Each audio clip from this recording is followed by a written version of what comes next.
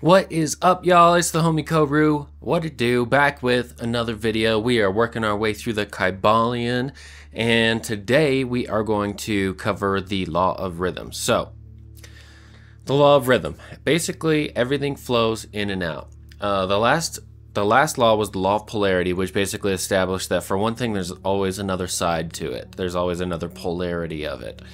And in the law of rhythm, we're basically saying that everything is flowing between these two poles. Everything goes in and comes out. The pendulum swings. It's always swinging back and forth between these two poles. And so rhythm manifests on the two poles established by the law of polarity. So rhythm very rarely touches the extremes, and it's also very difficult to try to establish what extremes of each pole would be. But, for example, breath would be the perfect example of the law of rhythm. We breathe in, we breathe out. And when we breathe out, the only thing else to do is breathe in, and vice versa. And so, birth, growth, death, and rebirth are all examples of this. You could think of the water cycle going through its rhythms and through, its various phases. You could think of people going through their various phases of their life, and through their day and everything. And night follows day, day follows night. These are the two rhythms that we come into. The height of summer goes back and swings back to the dead of winter, and vice versa. So we're always following these rhythms, and it manifests inside of us too, as moods and phases and feelings. And it's important to be mindful of when these rhythms happen. If you were just starting out with this principle, I would say try to focus on the rhythm. Like, can you observe the rhythm happening? And they're natural. It's a very natural part of life. This world is polar, and because it's polar, it's going in between these two poles. So it's just one of those things about life. And but the point of Hermeticism would be to rise above these poles and rise above this vibration, and doing that through your power of will in order to rise above the natural swing. And so, like, that would be well after you've gotten comfortable with observing how the rhythms work and how they go from side to side. And if you do get to that point above everything, it would basically be like you'd be standing on a bridge and you'd have everything flowing beneath you. You wouldn't be moving, you wouldn't be affected by these rhythms, but the rhythms would still be happening, and you could still be aware of them, but you wouldn't be affected by them.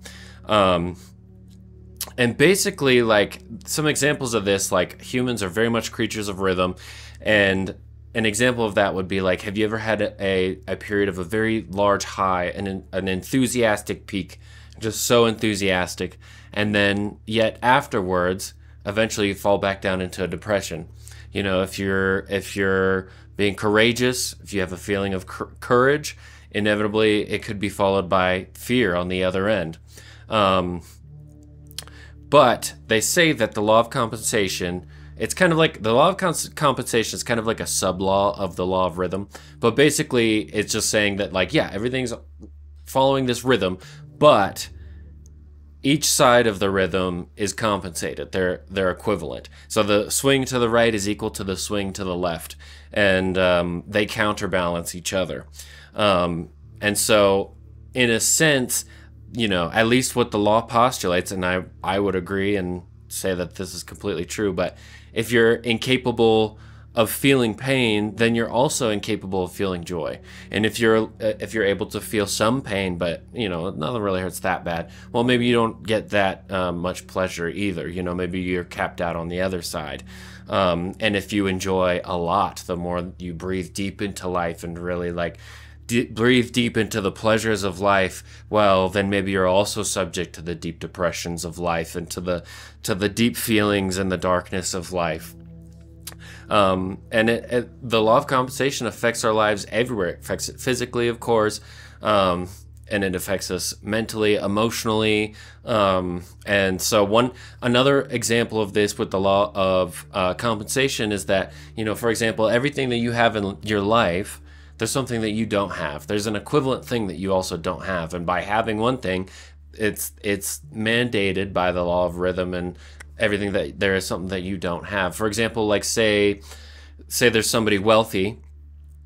Maybe they can afford lavish food, luxurious food, right? But maybe they don't have the capacity to fully enjoy that food. Whereas compared to a day laborer who gets out and does physical work and works very hard, but lives a very simple life, you know, maybe at the end of the day, he's so ready for his food. He might have simple food. He might have very basic food, but he might enjoy it way, way more than somebody wealthy would, who doesn't understand or have the capacity to have the pleasure for that type of meal after that long day's hard work.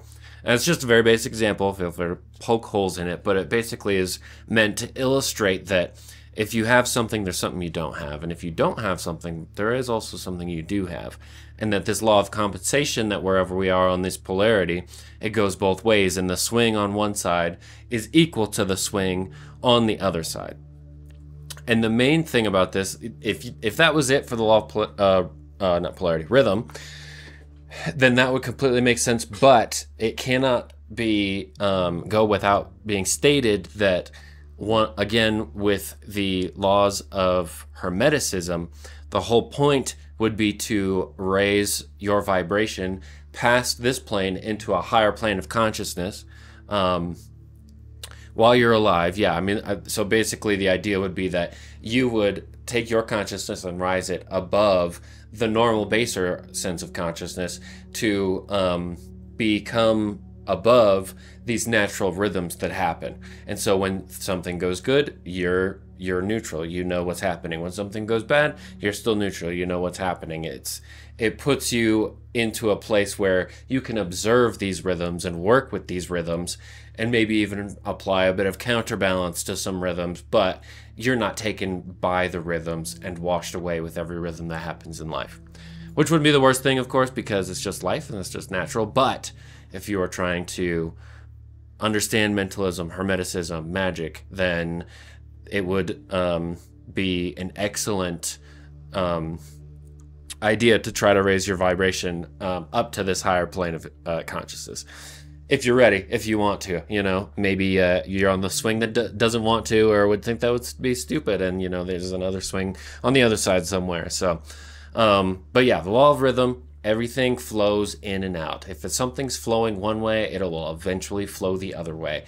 And I'm sure it would be very easy for you to meditate on this for a minute and just start to think about some things where, hey, well, you know, maybe everybody's doing this right now. It's like, well, eventually that's going to swing the other way. Or maybe everything's going amazing right now. Don't they say, oh, everything's amazing, then that means something's wrong, something bad's going to happen. It's like, well, maybe there's actually a law that goes along with that when things are following this natural base or rhythm that happens in this plane. But and I think that this is thinking about getting to that higher plane of consciousness as well makes me think of kind of the whole point of Hermeticism as well at its core, which is saying that we're not just subject to this world. We are in this world, which is kind of like the all. Everything is within the all, but the all is within all. It's like we are spirits. We are points of consciousness. We are beings of light, and we are having a human experience, right? And if we are fully immersed into the human experience, we're going to be awash with all of the rhythms of life. But if we can take up that mantle of our higher selves and our higher consciousness, then we can escape these rhythms that wash everyone else away. And who knows, maybe if eventually enough people become aware of these principles and aware of, you know, our higher nature, we could all start to escape these rhythms going back and forth, and maybe we could sit by and enjoy watching them happen instead of being so affected by them. So that's it for that one. After this one, we've got 2 more laws left. So the rough plan would be, we're going to cover those 2 laws, probably each a video for those, and then maybe do a video on a recap, kind of after going over the whole thing and like, here's everything.